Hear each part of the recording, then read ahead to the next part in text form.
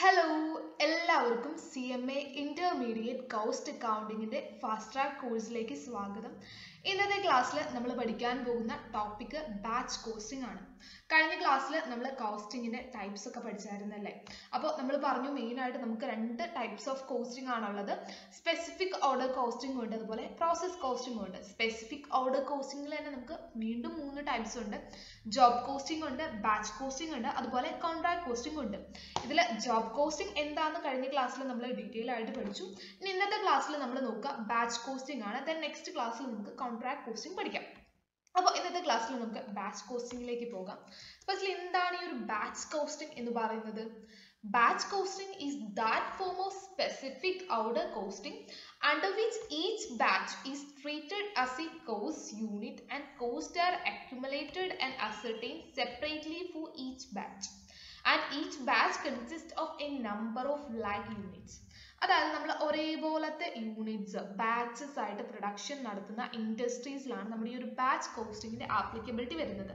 ഇതൊരു specific order costing method ആണ്. ഇവിടെ ഓരോ ബാച്ചസിനെ ആയിരിക്കും നമ്മൾ കോസ്റ്റ് കാൽക്കുലേറ്റ് ചെയ്യുക. ഓരോ ബാച്ചസിലും നമുക്ക് വന്ന ടോട്ടൽ കോസ്റ്റ് കാൽക്കുലേറ്റ് ചെയ്യും. അതിനുശേഷം അത് ഡിവൈഡഡ് ബൈ ഒരു ബാച്ചിലെ നമ്പർ, അതായിരിക്കും ഒരു യൂണിറ്റ് പ്രൊഡക്റ്റിന്റെ കോസ്റ്റ് എന്ന് പറയുന്നത്. അപ്പോൾ നമ്മുടെ ബാച്ച് കോസ്റ്റിംഗ് ആ ഒരു പേര് പോലെ തന്നെ ഓരോ ബാച്ച് വൈസ് നടക്കുന്ന പ്രൊഡക്ഷന്റെ കോസ്റ്റ് ആണ് അവിടെ നമ്മൾ അസർട്ടൈൻ ചെയ്യുക. അതിനാണ് നമ്മൾ ബാച്ച് കോസ്റ്റിംഗ് എന്ന് പറയുന്നത്. ഇനി ഒരു ബാച്ച് കോസ്റ്റിംഗിന്റെ ഫീച്ചേഴ്സ് എന്തൊക്കെയെന്ന് നോക്കാം. ഫസ്റ്റ് വരുന്നതാണ് each batch is treated as A cost unit. നമ്മളവിടെ ഓരോ ബാച്ചിനെയുമാണ് ജോബ് കോസ്റ്റിംഗിൽ നമ്മൾ ഓരോ ജോബിനെയുമായിരുന്നു ഓരോ കോസ്റ്റ് യൂണിറ്റ് ആയിട്ട് കണക്കാക്കുക. ഇവിടെ നമ്മൾ ഓരോ ബാച്ചിനെയാണ് ഓരോ കോസ്റ്റ് യൂണിറ്റ് ആയിട്ട് കണക്കാക്കാം. ആ ഒരു ബാച്ചിൽ നമുക്ക് സിമിലർ ആയിട്ടുള്ള കുറച്ചൊരു ഗുഡ്സിന്റെ കുറച്ച് പ്രൊഡക്ട്സിന്റെ കുറച്ച് ഗ്രൂപ്പ് ഓഫ് പ്രൊഡക്ട്സ് സിമിലർ ആയിട്ടുള്ള കുറച്ച് ഗ്രൂപ്പ് ഓഫ് പ്രൊഡക്ട്സ് നമ്മൾ ഒരുമിച്ചായിട്ട് ഒരു ബാച്ച് ആയിട്ടായിരിക്കും പ്രൊഡ്യൂസ് ചെയ്യുക. അപ്പോൾ ആ ഒരു ബാച്ചിന്റെ കോസ്റ്റ് ആയിരിക്കും നമ്മളിവിടെ അസർട്ടൈൻ ചെയ്യുക. Then നെക്സ്റ്റ് വരുന്നതാണ് all costs are accumulated and ascertained for each batch. ഓരോ ബാച്ചിനും അതിന്റെ ടോട്ടൽ കോസ്റ്റ് ആയിരിക്കും നമ്മൾ കാൽക്കുലേറ്റ് ചെയ്യുക. Then a separate batch cost sheet is used for each batch and is assigned a certain number by which a batch is identified. Job കോസ്റ്റിംഗിൽ നമ്മൾ ഓരോ separate ജോബിനും ഓരോ separate job cost sheet prepare ചെയ്യുന്നു പറഞ്ഞു. ഇനി batch കോസ്റ്റിംഗിലേക്ക് വരുമ്പോൾ നമ്മളിവിടെ ഓരോ separate ബാച്ചിനും ഓരോ ബാച്ച് കോസ്റ്റ് ഷീറ്റ് പ്രിപ്പയർ ചെയ്യുന്നതാണ്. അതുപോലെ ഓരോ ബാച്ചസും ഐഡന്റിഫൈ ചെയ്യാനായിട്ട് നമ്മൾ അതിനൊരു സെർട്ടൈൻ നമ്പറും കൊടുക്കുന്നതാണ്. Then നെക്സ്റ്റ് വരുന്നതാണ് the cost per unit is ascertained by dividing the total cost of a batch by the number of item produced in that batch. ഈ ഒരു ബാച്ച് കോസ്റ്റിംഗിൽ നമ്മൾ ഒരു യൂണിറ്റിന്റെ കോസ്റ്റ് കാൽക്കുലേറ്റ് ചെയ്യുക. Total cost of the batch divided by എത്ര number of items ആണോ ആ ഒരു ബാച്ചിൽ പ്രൊഡ്യൂസ് ചെയ്യുക, അങ്ങനെയായിരിക്കും. അപ്പോൾ ഒരു യൂണിറ്റിന്റെ കോസ്റ്റ് ഈ ഒരു ബാച്ച് കോസ്റ്റിംഗിൽ ഒരു യൂണിറ്റ് പ്രൊഡക്റ്റിന്റെ കോസ്റ്റ് എന്ന് പറയുന്നത് ടോട്ടൽ ബാച്ചിന്റെ കോസ്റ്റ്, ആ ഒരു ബാച്ചിൽ ടോട്ടൽ വന്ന കോസ്റ്റ് ഡിവൈഡഡ് ബൈ എത്ര നമ്പർ ഓഫ് യൂണിറ്റ്സ് ആണോ ആ ഒരു ബാച്ചിൽ പ്രൊഡ്യൂസ് ചെയ്തത്, അങ്ങനെയായിരിക്കും നമ്മൾ ഒരു യൂണിറ്റിന്റെ കോസ്റ്റ് ഇവിടെ കാൽക്കുലേറ്റ് ചെയ്യുക. നെക്സ്റ്റ് നമുക്ക് ഈ ഒരു ബാച്ച് കോസ്റ്റിംഗ് ആപ്ലിക്കബിൾ ആയിട്ട് വരുന്ന ഇൻഡസ്ട്രീസ് ഏതൊക്കെയെന്ന് നോക്കാം. Batch costing is applied in those industries where the similar articles are produced in definite batches for internal consumption in the production of finished goods or sale of customers generally. അതായത് ഒരേപോലത്തെയുള്ള articles ഒരേപോലെയുള്ള similar ടൈപ്പിലുള്ള goods ഒരു ബാച്ചസിൽ produce ചെയ്യുന്ന ഇൻഡസ്ട്രീസിലാണ് നമ്മുടെ ഈ ഒരു batch costing applicable ആയിട്ട് വരുന്നത്. Example ആയിട്ട് പറയുകയാണെങ്കിൽ readymade garments manufacturing industries, pharmaceuticals and drug industries, spare parts and components manufacturing industries, toys manufacturing industries, tires and tube manufacturing industries. ഇവിടെയൊക്കെ നമുക്ക് ആപ്ലിക്കബിൾ ആയിട്ട് വരിക എന്താണ്? ബാച്ച് കോസ്റ്റിംഗ് ആണ്. ഇനി ഈ ഒരു ബാച്ച് കോസ്റ്റിംഗ് പഠിക്കുമ്പോൾ നമ്മൾ ഇമ്പോർട്ടൻ്റ് ആയിട്ട് അറിഞ്ഞിരിക്കേണ്ട ബാച്ച് കോസ്റ്റിംഗിലെ ഒരു കോൺസെപ്റ്റ് ആണ് എക്കണോമിക് ബാച്ച് ക്വാണ്ടിറ്റി അല്ലെങ്കിൽ EBQ. Economic order quantity EOQ നമ്മൾ നമ്മുടെ സ്റ്റാർട്ടിംഗ് ക്ലാസ്സിലെ കോസ്റ്റ് അക്കൗണ്ടിങ്ങിന്റെ ഇൻട്രൊഡക്ഷൻ ക്ലാസ്സുകളിൽ പഠിച്ചിട്ടുണ്ടായിരുന്നല്ലേ. എന്തായിരുന്നു ഇക്കണോമിക് ഓർഡർ ക്വാണ്ടിറ്റി അല്ലെങ്കിൽ EOQ? നമ്മളൊരു പർച്ചേസ് ഓർഡർ നടത്തുമ്പോൾ നമ്മുടെ ക്യാരിയിങ് കോസ്റ്റും സ്റ്റോറേജ് കോസ്റ്റും ഏറ്റവും മിനിമം ആക്കാനായിട്ട് നമ്മൾ ആ ഒരു പർച്ചേസ് ഓർഡറിൽ എത്ര നമ്പർ ഓഫ് യൂണിറ്റ്സ് ആണ് ഓർഡർ ചെയ്യുന്നത്, നമ്മുടെ കോസ്റ്റ് കുറയ്ക്കാനായിട്ട് എത്ര നമ്പർ ഓഫ് യൂണിറ്റ്സ് ആണ് ഓരോ പർച്ചേസ് ഓർഡറിലും നമ്മൾ ഓർഡർ ചെയ്യുന്നത്, അതിനായിരുന്നു നമ്മുടെ എക്കണോമിക് ഓർഡർ ക്വാണ്ടിറ്റി എന്ന് പറയുന്നത്. ഇനി എന്താണ് ഈ ഒരു എക്കണോമിക് ബാച്ച് ക്വാണ്ടിറ്റി അല്ലെങ്കിൽ EBQ? നമ്മൾ ബാച്ചസ് ആയിട്ട് പ്രൊഡക്ഷൻ നടത്തുന്ന ടൈമിൽ ആ ഒരു ഓരോ ബാച്ചസിലും നമ്മുടെ സെറ്റിംഗ് അപ്പ് കോസ്റ്റും പ്രോസസ്സിംഗ് കോസ്റ്റും അതുപോലെ ക്യാരിയിങ് കോസ്റ്റും ഏറ്റവും മിനിമം ആക്കാനായിട്ട് എക്കണോമിയൽ ആക്കാനായിട്ട് ഒരു ബാച്ചസിൽ എത്ര യൂണിറ്റ് ആണ് നമ്മൾ പ്രൊഡ്യൂസ് ചെയ്യുന്നത്, അതായത് ഏറ്റവും എക്കണോമിയൽ ആയിട്ട് ഏറ്റവും കോസ്റ്റ് കുറച്ച് പ്രൊഡക്ഷൻ നടത്താനായിട്ട് ഓരോ ബാച്ചസിലും നമ്മൾ പ്രൊഡ്യൂസ് ചെയ്യേണ്ട ഒപ്റ്റിമം ക്വാണ്ടിറ്റി എത്രയാണ് അത് കാൽക്കുലേറ്റ് ചെയ്യാനായിട്ട് നമ്മൾ യൂസ് ചെയ്യുന്നതാണ് എക്കണോമിക് ബാച്ച് ക്വാണ്ടിറ്റി അല്ലെങ്കിൽ EBQ. നമുക്ക് ഇതിന്റെ ഡെഫിനിഷനിലേക്ക് പോകാം. Economic batch quantity refers to the optimum quantity batch which should be produced at a point of time so that the setup and processing cost and carrying cost are together optimized. അതായത് നമ്മുടെ ഒരു ബാച്ചിൽ എത്ര quantity produce ചെയ്താലാണ് നമ്മുടെ setting up കോസ്റ്റും processing കോസ്റ്റും carrying കോസ്റ്റും ഒപ്റ്റിമൈസ് ചെയ്യാൻ പറ്റുന്നത്, അതാണ് എക്കണോമിക് ബാച്ച് ക്വാണ്ടിറ്റി അല്ലെങ്കിൽ EBQ എന്ന് പറയുന്നത്. ഇനി എന്താണ് ഈ setting up cost carrying cost എന്നൊക്കെ പറയുന്നത്?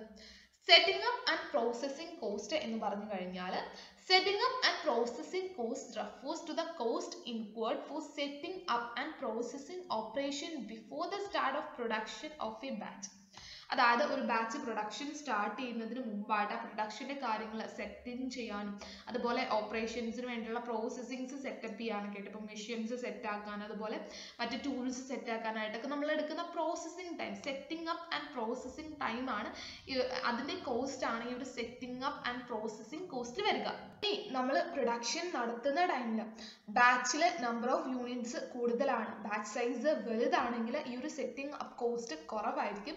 ഇനി മറിച്ച് ബാച്ച് സൈസ് കുറവാണ്, അതായത് നമ്പർ ഓഫ് യൂണിറ്റ്സ് ഓരോ ബാച്ചിലും കുറവാണെങ്കിൽ ഈ ഒരു setting up and processing cost നമുക്ക് ഹൈ ആയിരിക്കും വരിക.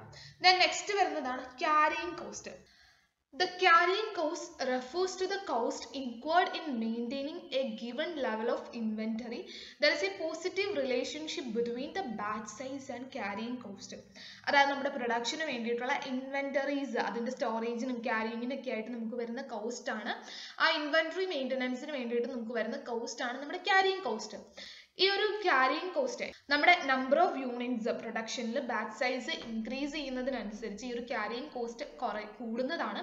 അതുപോലെ ഈ ഒരു ബാച്ച് സൈസ് ഡിക്രീസ് ചെയ്യുമ്പോൾ, സ്മോളർ ആണ് ബാച്ച് സൈസ് എങ്കിൽ ഈ ഒരു ക്യാരിയിങ് കോസ്റ്റ് കൂടുന്നതാണ്. അപ്പോൾ നമ്മുടെ ഈ setting up cost batch size small ആണെങ്കിൽ സെറ്റിംഗ് അപ്പ് കോസ്റ്റ് എന്ത് ചെയ്യും, സെറ്റിംഗ് അപ്പ് കോസ്റ്റ് കൂടുതലായിരിക്കും, പക്ഷേ ക്യാരിയിങ് കോസ്റ്റ് കുറവായിരിക്കും. ഇനി നമ്മുടെ ബാച്ച് സൈസ് ബിഗർ ആണെങ്കിൽ, വലിയ ബാച്ച് സൈസ് ആണെങ്കിൽ, ബാച്ച് സൈസ് കൂടുതലുണ്ട്, നമ്പർ ഓഫ് യൂണിറ്റ്സ് പ്രൊഡക്ഷൻ കൂടുതൽ ഉണ്ട് എങ്കിൽ നമ്മുടെ setting up and processing cost കുറവായിരിക്കും, പക്ഷേ ക്യാരിയിങ് കോസ്റ്റ് കൂടുതലായിരിക്കും. അപ്പോൾ ഇത് നമ്മളൊരു ഇൻവേഴ്സ് റിലേഷൻഷിപ്പ് ആണല്ലേ. അപ്പോൾ ഈ ഒരു രണ്ട് കോസ്റ്റും നമുക്കൊരു ഒപ്റ്റിമൈസ് ചെയ്യാനായിട്ട് ക്യാരിയിങ് കോസ്റ്റ് ഒരുപാട് കൂടാനും പാടില്ല, സെറ്റിംഗ് അപ്പ് ആൻഡ് പ്രോസസ്സിംഗ് കോസ്റ്റും ഒരുപാട് കൂടാൻ പാടില്ല. അപ്പോൾ ഇത് രണ്ടും തമ്മിലൊരു ട്രേഡ് ഓഫ് വേണം. അപ്പോൾ ഈ ഒരു trade off between setup cost and carrying cost, അതായത് നമ്മൾ ഒരു ബാച്ചിലെ എത്രയാണ് നമ്മുടെ ഒരു ഒപ്റ്റിമം ക്വാണ്ടിറ്റി സൈസ് വരുന്നത് അത് കാൽക്കുലേറ്റ് ചെയ്യാനായിട്ടാണ് നമ്മൾ ഈ ഒരു എക്കണോമിക് ബാച്ച് ക്വാണ്ടിറ്റി അഥവാ EBQ കാൽക്കുലേറ്റ് ചെയ്യുന്നത്. നമുക്ക് ഈ EBQ എങ്ങനെ കാൽക്കുലേറ്റ് ചെയ്യാം, അതിന്റെ ഇക്വേഷൻ എന്താന്ന് നോക്കാം. എക്കണോമിക് ബാച്ച് ക്വാണ്ടിറ്റിയുടെ ഇക്വേഷൻ വരുന്നത് ഇതാണ്: √2AS ഡിവൈഡഡ് ബൈ C. ഇവിടെ A എന്ന് പറയുന്നത് ആനുവൽ ഡിമാൻഡ് ആണ്, S എന്ന് പറയുന്നത് setup cost per batch, then C എന്ന് പറയുന്നത് carrying cost per unit per annum ആണ്. നമുക്ക് ഇതിന്റെ ഒരു ചെറിയൊരു പ്രോബ്ലത്തിലേക്ക് പോകാം. From the following information calculate the economic batch quantity four A company using batch costing. കുറച്ച് ഡീറ്റെയിൽസ് നമുക്ക് ഡയറക്റ്റ്ലി തന്നിട്ടുണ്ട് എക്കണോമിക് ബാച്ച് ക്വാണ്ടിറ്റി കണ്ടുപിടിക്കാനായിട്ട്.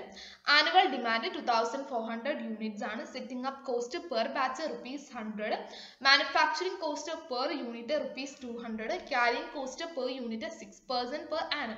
നമ്മുടെ എക്കണോമിക് ബാച്ച് ക്വാണ്ടിറ്റി കണ്ടുപിടിക്കാനുള്ള ഇക്വേഷൻ എന്താ? √2AS divided by C.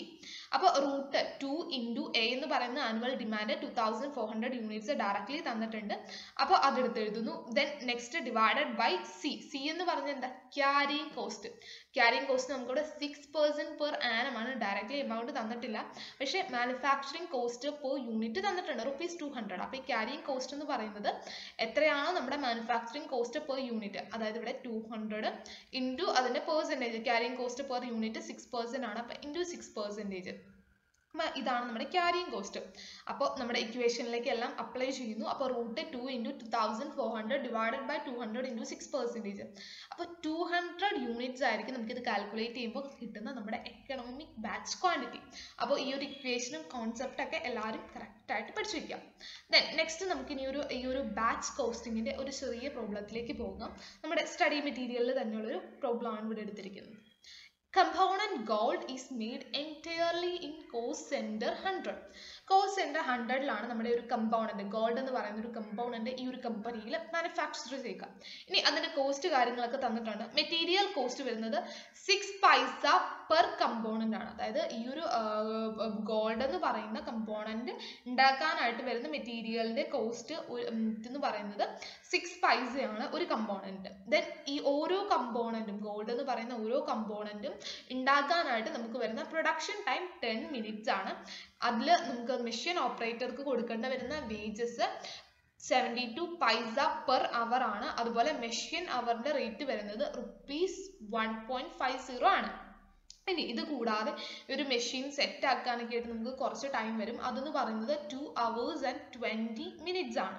ഇനി on the basis of information prepare a cost sheet showing the production and setting up cost both in total and per component assuming that. ഇനി നമ്മുടെ അടുത്ത് പറഞ്ഞിരിക്കുന്നത് 10 നമുക്ക് 2 batches ആയിട്ടാണ് തന്നിരിക്കുന്നത്. ഒന്ന് 10 കമ്പോണൻസ് ഉള്ള ഒരു ബാച്ച്, ദെൻ 100 കമ്പോണൻസ് ഉള്ള ബാച്ച്. ഈ 2 ബാച്ചിലും നമ്മുടെ കോസ്റ്റ് എങ്ങനെയാണ് വരുന്നത് എന്ന് കാൽക്കുലേറ്റ് ചെയ്യാനായിട്ട് ഒരു ബാച്ച് കോസ്റ്റ് ഷീറ്റ് പ്രിപ്പയർ ചെയ്യാനായിട്ടാണ് നമ്മുടെ അടുത്ത് പറഞ്ഞിരിക്കുന്നത്. അപ്പോൾ നമുക്കിനി കോസ്റ്റ് ഷീറ്റ് പ്രിപ്പയർ ചെയ്യാം.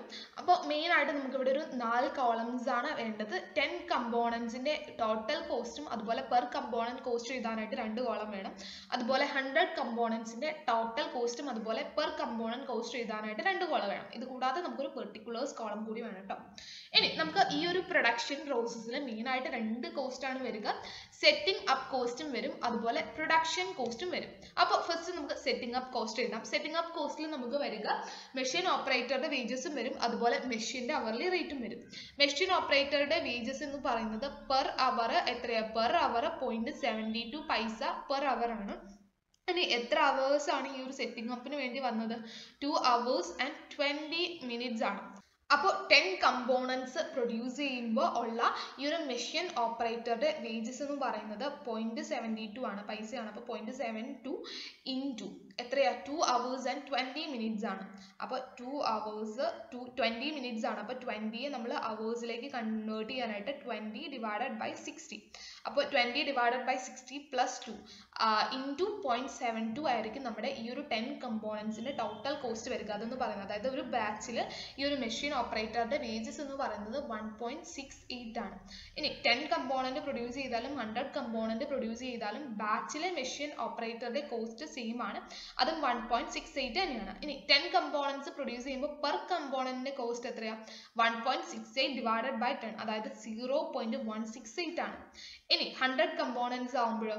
100 കമ്പോണൻസ് ആവുമ്പോൾ പെർ കമ്പോണന്റ് കോസ്റ്റ് എന്ന് പറയുന്നത് 1.68 ഡിവൈഡഡ് ബൈ 100, അതായത് 0.0168 ആയിരിക്കും. ദെൻ നെക്സ്റ്റ് ഇനി നമുക്ക് വരുന്ന കോസ്റ്റ് എന്താ? മെഷീൻ ഓപ്പറേറ്ററുടെ വേജസ് കഴിഞ്ഞാൽ നെക്സ്റ്റ് വരുന്നത് നമ്മുടെ മെഷീൻ അവേഴ്സ് ആണ്. മെഷീൻ അവേഴ്സ് നമ്മൾ ഓവർ ഹെഡ് കോസ്റ്റ് ആണ് മെഷീൻ്റെ കോസ്റ്റ്. അപ്പോൾ ഓവർ ഹെഡ് കോസ്റ്റ് എന്ന് പറയുന്നത് എത്രയാണ്? ഓവർ ഹെഡ് കോസ്റ്റ് നമുക്ക് വരുന്ന മെഷീൻ അവർ റേറ്റ് ₹1.50 ആണ്. അപ്പോൾ പെർ അവർ നമുക്ക് 1.50 ആണ് വരിക. ഇവിടെ എത്ര അവേഴ്സ് വന്നു? 2 hours and 20 minutes ആണല്ലേ. അപ്പോൾ 2 hours പിന്നെ 20 minutes അത് അവറിലേക്ക് കൺവേർട്ട് ചെയ്യാനായിട്ട് 20 ഡിവൈഡഡ് ബൈ 60. അപ്പോൾ 20 ഡിവൈഡഡ് ബൈ 60 പ്ലസ് 2 അതിന്റെ ആൻസർ ഇൻറ്റു 1.5, അതായത് 3.50 ആയിരിക്കും നമ്മുടെ ഈ ഒരു ഓവർ ഹെഡ് കോസ്റ്റ് ടോട്ടൽ വരിക 10 കമ്പോണൻസിന്റെ. ഇനി ഒരു കമ്പോണന്റിന്റെ ആകുമ്പോഴോ 3.50 ഡിവൈഡഡ് ബൈ 10, അതായത് 0.350 ആയിരിക്കും. ഇനി 100 കമ്പോണന്റ് വന്നാലും നമുക്ക് ഈ ഒരു കോസ്റ്റ് സെയിം ആണ്, 3.50 തന്നെയാണ്. അതിൽ പെർ കമ്പോണന്റ് കോസ്റ്റ് ഡിഫറെന്റ് ഉണ്ട്. പെർ കമ്പോണന്റ് എത്രയാ? ടോട്ടൽ കോസ്റ്റ് 3.50 ഡിവൈഡഡ് ബൈ 100, അതായത് 0.0350 ആയിരിക്കും പെർ കമ്പോണന്റ് കോസ്റ്റ് വരിക. അപ്പൊ സെറ്റിംഗ് അപ്പ് കോസ്റ്റ് നമ്മൾ കണ്ടുപിടിച്ചു. ഇനി നെക്സ്റ്റ് വരുന്നത് എന്താ? നെക്സ്റ്റ് വരുന്നത് പ്രൊഡക്ഷൻ കോസ്റ്റ് ആണ്. പ്രൊഡക്ഷൻ കോസ്റ്റിൽ നമുക്ക് എന്തൊക്കെയാ വരിക? പ്രൊഡക്ഷൻ കോസ്റ്റിൽ നമുക്ക് വരിക മെറ്റീരിയൽ കോസ്റ്റ് വരും, മെഷീൻ ഓപ്പറേറ്ററുടെ വേജസ് വരും, അതുപോലെ ഈ ഒരു മെഷീൻ്റെ hourly rate over head cost വരും. അപ്പോൾ ഫസ്റ്റ് നമുക്ക് മെറ്റീരിയൽ കോസ്റ്റ് എഴുതാം. മെറ്റീരിയൽ കോസ്റ്റ് എത്രയാണ്? മെറ്റീരിയൽ കോസ്റ്റ് നമുക്ക് വരുന്നത് 6 പൈസ പെർ കമ്പോണന്റ് ആണ്. അതായത് 0.06 ആണ് പെർ കമ്പോണന്റ് കോസ്റ്റ് വരിക. അപ്പോൾ 10 കമ്പോണൻസിന് എത്ര വരും? 0.06 ഇൻറ്റു 10, അതായത് 0.60 ആയിരിക്കും 10 കമ്പോണൻസിന്റെ ടോട്ടൽ കോസ്റ്റ്. പെർ കമ്പോണന്റിന് 0.060. ഇനി 100 കമ്പോണൻസ് വരുമ്പോഴോ പെർ കമ്പോണന്റ് സെയിം ആണ്, 0.060 ആണ്, ഇൻറ്റു 100, അതായത് 6 ആയിരിക്കും 100 കമ്പോണൻസിന് ബാച്ചസിൽ ടോട്ടൽ വരുന്ന മെറ്റീരിയൽ കോസ്റ്റ്. ഇനി നെക്സ്റ്റ് വരുന്ന കോസ്റ്റ് മെഷീൻ ഓപ്പറേറ്ററുടെ വേജസ് ആണ്.